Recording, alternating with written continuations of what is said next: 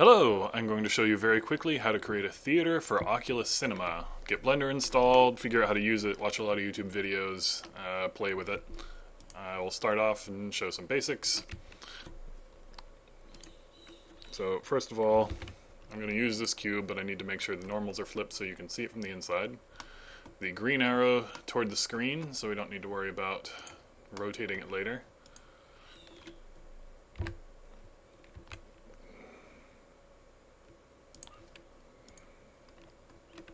Okay, just going to get this cube to a useful size. There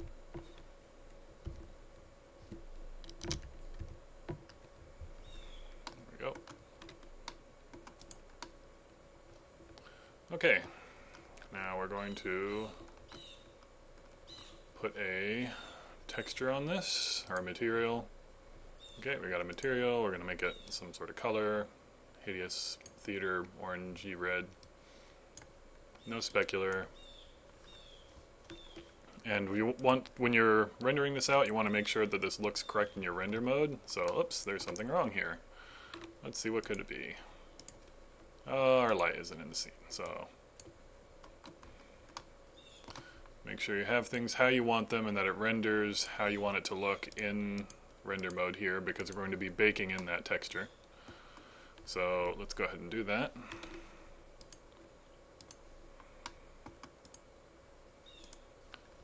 So we have our texture. We're going to make a new material. It's not specular. It doesn't need to be shaded because we are going to have the shade baked into the texture. So we'll make a new texture. New Gear VR can handle nice big images, so you can have lots of details stuffed into one image. So 4096, and we'll just name that theater underscore A for the first layer. When the lights are off, it'll use underscore B and color the theater lighting based on what's on screen, which is cool. So you want to just do this a couple times, put a light in front of the screen, render it, and bake it in that way onto that texture. So I'll just show you real quick though. Need to select all the surfaces, hit U, UV wrap, give me a little island there so it doesn't overlap. And let's take a look at the UV image editor. And we're going to put that on our Theater A texture. And then we want to bake it from the camera mode. Okay, there's bake. Select, click that one, select to actives, because these are all selected. And bake it. Look, we have textures. Okay, then we want to make sure this image is saved out to wherever we are putting our model. So I have a scenes directory here, theater.a.png. That's what we want.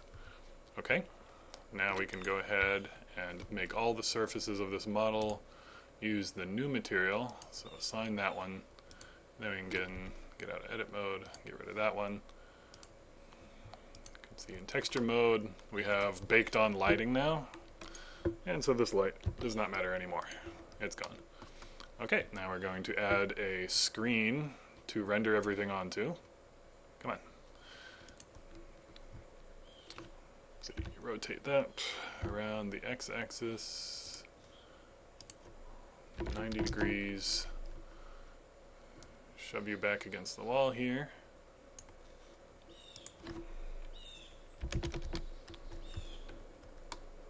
And then scale it to 16 by 9, so this should be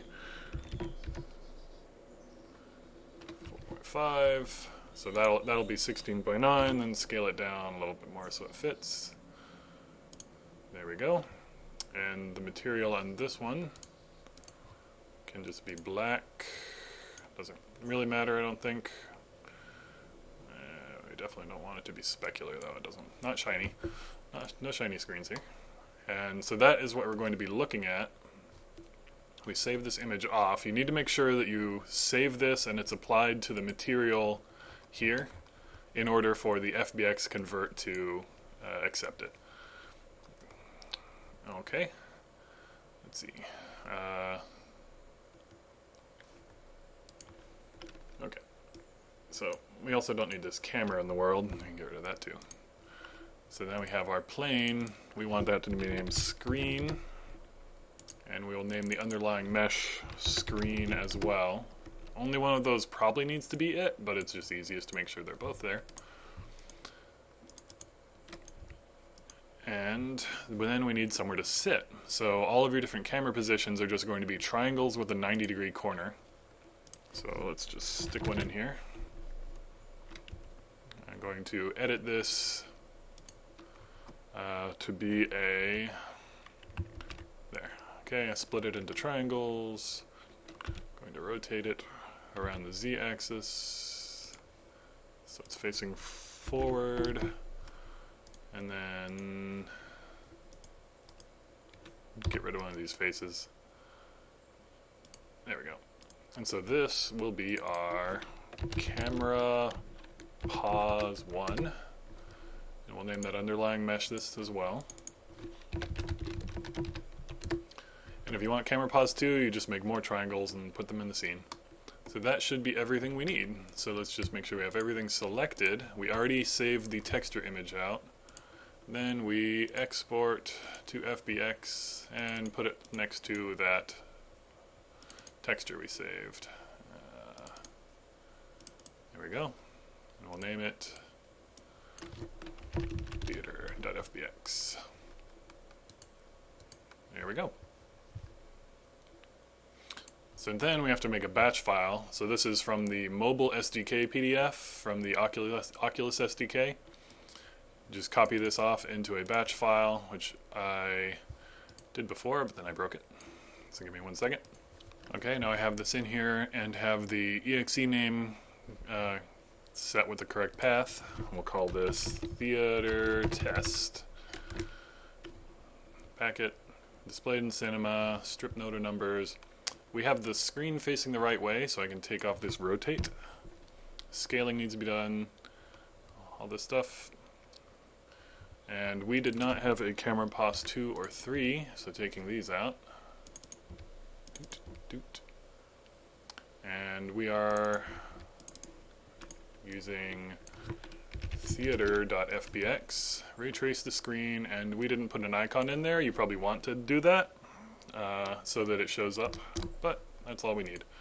So now we should just be able to plug the phone in, make sure it's on. There we go. And run convert. Okay, you can see it's compressing the texture now.